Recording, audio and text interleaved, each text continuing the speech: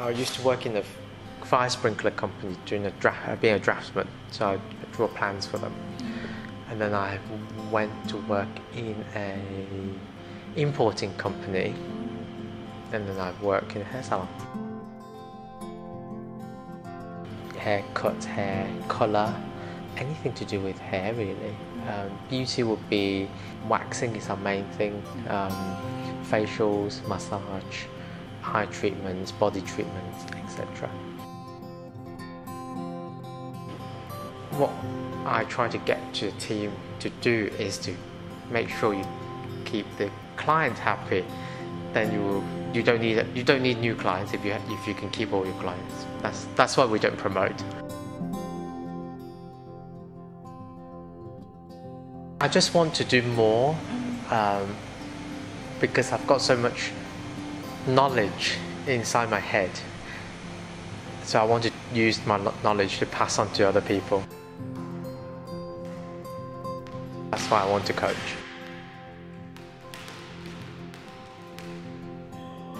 Playing, I really enjoy playing. It's more physical and you focus on just one position, the thing that you need to do. But when you're coaching, you have to coach the whole team.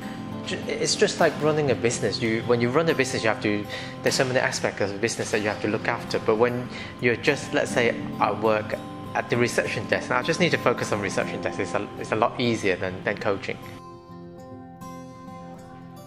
I learn a lot from coaching for my business. For example, communication with the players, the same as communication with my team.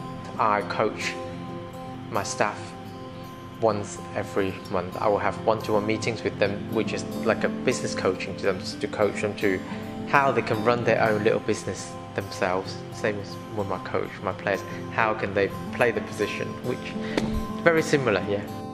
I try to keep it quite simple so that they understand what I'm talking about, especially foreign students. They're here for 1 year. Some of them, when they come, their English is not great. Like very technical terms they wouldn't understand. So it's better to show them how to do it, use your body language, and then slowly they will understand you more throughout the season.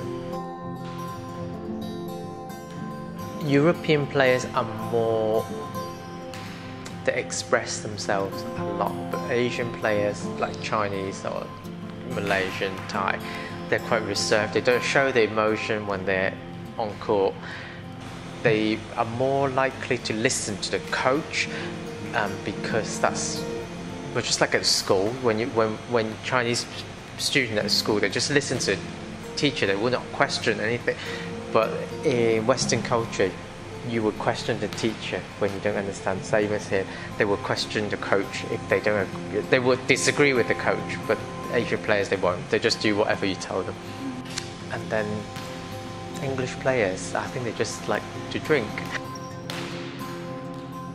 If I never watch the matches, especially the one with the Chinese commentary, I would not be coaching because I wouldn't have that kind of knowledge.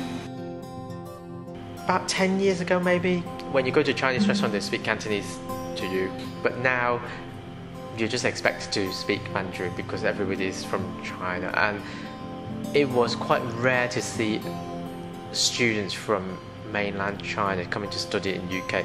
When I was in boarding school, all of the Chinese people are from Hong Kong, but now I think the majority would be from mainland China. You do see the change, yeah. Hong Kong people, they don't think, they think that Hong Kong can do well without China, but personally I don't think that would be the case. My granddad actually was a refugee from China, and then I went back to visit, so I understand, I still have that connection. We will have to send I don't know, goods, clothes back to China, but now younger generation they don't have that. I'm a person, I'm quite easygoing, so either way in Hong Kong or in here I'm fine.